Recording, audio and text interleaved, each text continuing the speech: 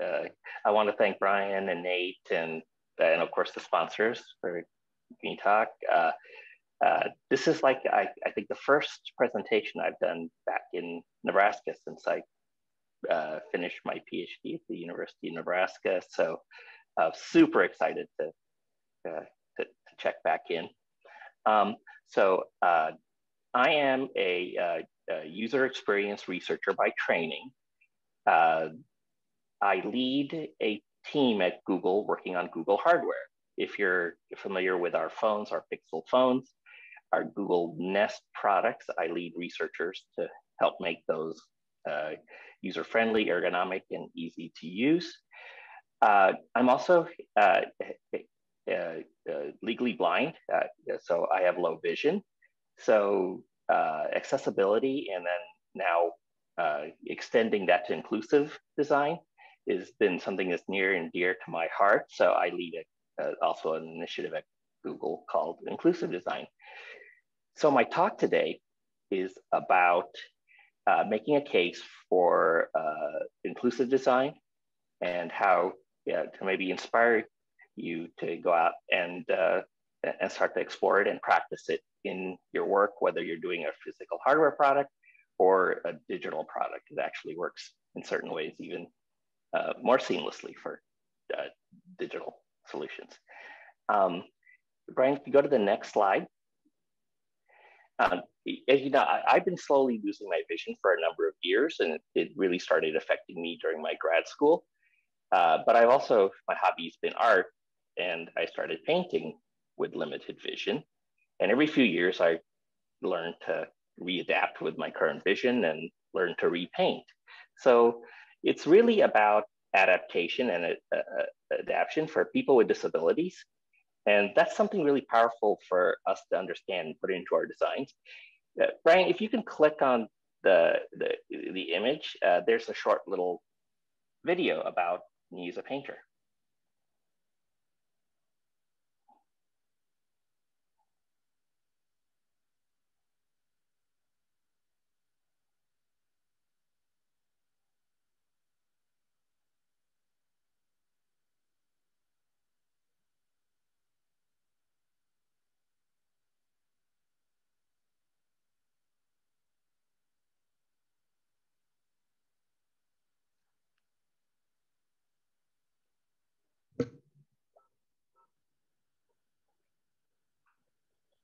I think we're having troubles showing that, buddy. Okay, no worries. You know, at the end, if someone wants to say email, I can send them a link to the little video. Okay, no worries.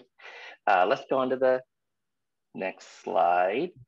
So I wanted to start with the definition of disability. It's not what you might think. The World Health Organization describes it as the features of a person's body in context with their environment. That doesn't, what that means is that it's a dynamic interaction between a person's capabilities in the moment and their environment. So when you are outside and looking at your phone in bright sunlight, you have trouble seeing it. Now, I have trouble seeing it, whether it's bright or dark, but so it's a way to have a more dynamic and social model of disability. So what the World Health Organization estimates is that about 15%, about 1 billion people, the world's population, have some form of disability. And, you know, up to 2 to 5% have really severe limitations that really impact them. It tends to affect, sadly, women more than men. You know, historically marginalized groups more than others, and it's also affected by access to medical attention and socioeconomic levels. So it's really imperative that we, you know, design our products and services for, you know, people with disabilities in mind. Okay, if you go on to the next slide. So what does that mean? what it means is that we want to give a diverse way of experiencing the product so everyone has a sense of belonging. And this is a definition by Susan Goldsmith I like. So what we want to consider is we want to consider aspects of ability, which is like vision, hearing, mobility, cognition, and those are the typical ones we think about when we think about accessibility. When you work on your products and services and follow accessibility standards. But then you interlace things like someone's aspects of their identity, their race, language, age, culture, age, and other forms of human difference. And that's really an interesting approach that makes things inclusive beyond accessibility. If you go on to the next slide. So you might have heard of universal design, okay? Well, both universal design and inclusive design do want to, provide as, ways for everyone to participate in the process. But the difference is that universal design usually has one design that they hope will, serve as many people as possible, okay? Whereas what inclusive design does that's different is it looks at who might be excluded from the design, comes up with a solution for their people, and then applies it to other people to benefit everyone. Okay, if we go to the next slide, again, many of you probably work in accessibility and do accessibility in your work. Those are a set of predefined, standards and guidelines, developed by consortiums and organizations, and they help to ensure that products are meeting, consistent standards to use basically assistive technology for those accessibility, things that I talked about earlier, like vision, hearing, mobility, and cognition. Okay, but what inclusive design does is that we want to start with solving a problem for one person, and then trying to extend it to the many and give as many different ways to do it. Inclusive design is more of a process that builds on top of, you may have heard of user-centered design, to have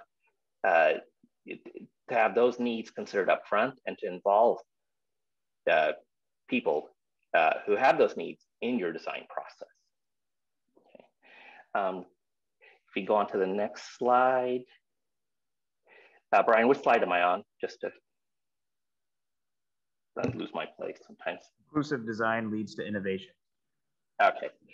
All right. Well, inclusive design leads to innovation. It the remote control you use every day, the voice assistants you use in your car or on speakers around the home or on your phone, and even the keyboard shortcuts that you might use to on your computer. Did you know that all of those were invented for to help someone with a mobility and paralysis issue? Okay. Could you imagine if you lost your remote or the batteries are out, having to get up to change the channel, and they're not even on the front of the TVs anymore, on the back of the TVs? Okay, so when you design for the one and extend to the many, you often come up with something that is revolutionary, not just evolutionary. Okay, next slide. It's a placeholder slide, and you notice I've put some of my paintings in the placeholder slides. If you go on to the next one, I'm going to talk about how we're approaching it at Google. We started by coming up with these 5 principles. One is we want to embrace human differences to make things better for everyone. We really want to focus on what people can do, not what they can't do. And we want to study the physical, social, and cultural context of the experiences and situations and environments that people are in when they're using our products and services. And we want to provide, again, that diversity or choices, as many choices as possible, to allow as many people to participate in Google's products and services as possible. And then we want to have the humility to really kind of not just put our heads in the sand and ignore that we might be excluding groups.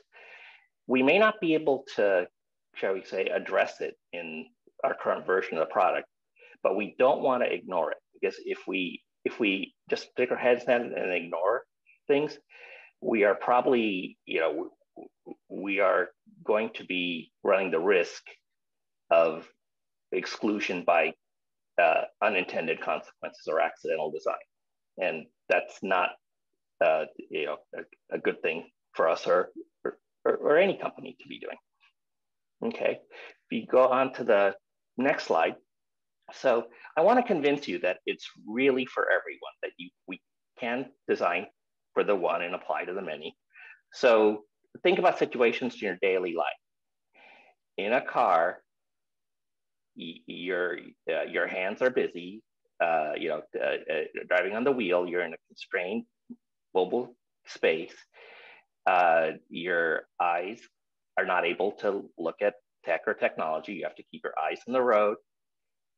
When you are tired at night, your brain is not working very well. My brain certainly doesn't work well at night, and your eyes may be tired. Okay, when you are holding a baby in your hand or a bag of groceries, you only have one hand to use. When you are,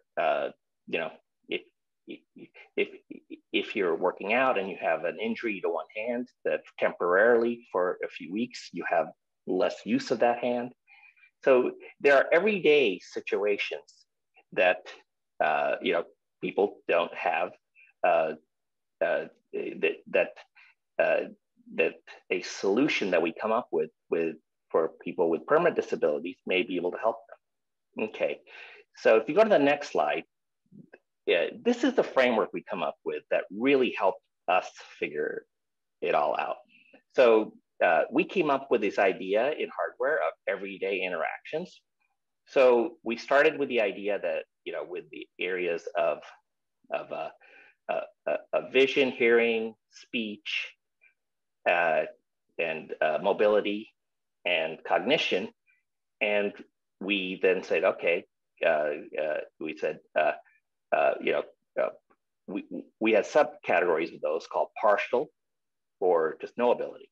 So if for vision, if something needs to be eyes free, that means then the task needs to be able to do without looking at anything and doing it all through, audio, right? If something is, and if it's, for mobility, for partial mobility, we consider, well, if someone can do things one-handed or with very limited dexterity, that's an example of a partial hands-free. So and with hearing, something with what we consider partial hearing is something that you can do when you've lost some hearing, or possibly when you're in a very noisy environment. Okay, so and on top of that, we've interlaced the cultural dimensions, the race, ethnicity, gender, age, because some of those factors actually really impact some of those ability ones. When age is a great example of this. Little children grow into their bodies and learn to walk and learn dexterity and things. And then, And of course, they learn, they learn cognitively, they learn to read. At the beginning, they don't know how to read, just look at images, right? And then, when you age or get older, you start to, just have mild losses of senses, and it's typically more than one at a time. Um, you know, uh, so uh, these are factors that are also very important to us, and someone's culture, where they live and how they view things, is also really important to include in inclusive design. Okay, if we go on to the next slide. So,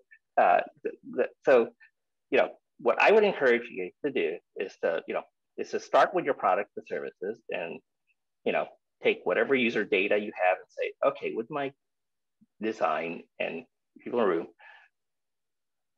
who might have trouble using this, who might have difficulty, and what are those potential reasons why. Okay, if you don't have data for this and you have good hunches, it's okay. If it's easy to go ahead and fix and take care of that, then you may want to act on your hunches. But if not, then I would go out and collect data to really understand this is a problem, and go talk to folks who are in this group and really understand the concerns. Using user research and gathering needs is really important.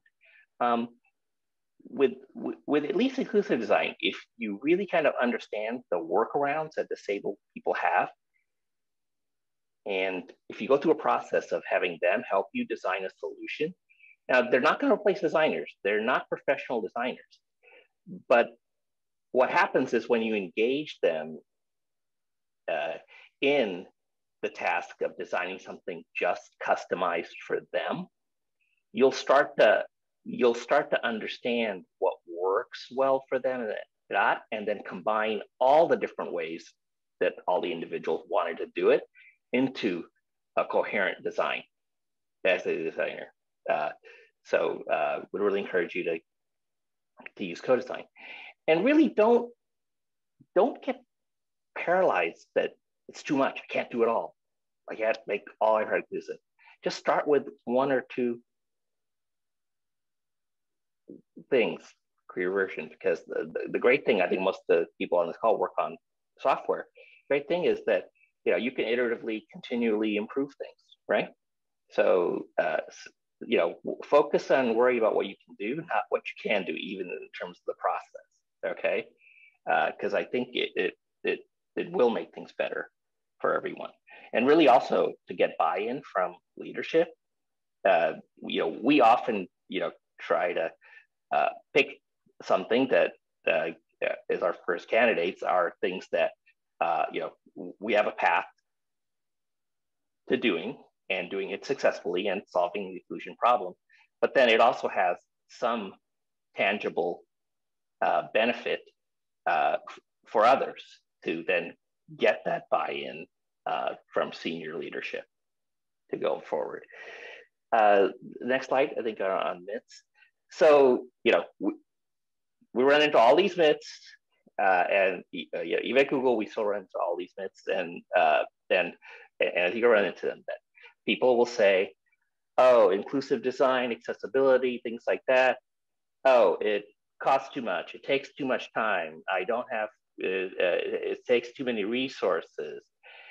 It's not part of our process and culture. It's too hard to put in. It's gonna make the design ugly. It's gonna slow down the performance, right? Okay, so we've kind of heard that all before. Okay, that's really, though, these are real myths. If you really work and apply inclusive design, these can be overcome. Okay, the next slide's a placeholder. So now I'm going to tell a quick little story on how email was invented. If you go on the next slide, you see a picture of Vint. Vint Cerf is the chief technical evangelist at Google. He is one of the co-founders of, co-inventors of the internet. When he was at MCI and other days, he led a team that defined the networking standards, and TCP is one of his co-inventions with his team. And if you go on to the next slide, I don't know how many people know about Vint.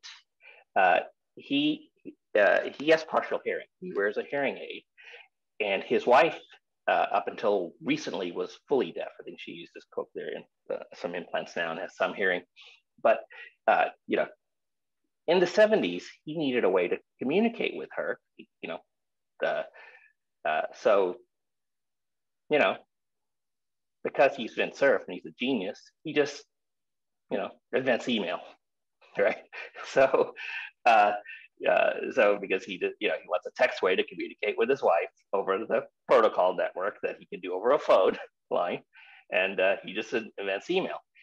And when he went through the process of inventing it, his wife actually didn't adapt to it. She's more of a heavy person, but everyone in the tech world did, because they wanted asynchronous communication. They wanted a record, and so it was one where it's one of the greatest examples of something that, if we didn't design for the one and extend the many, I think we would have eventually had email and messaging, but we may not have had it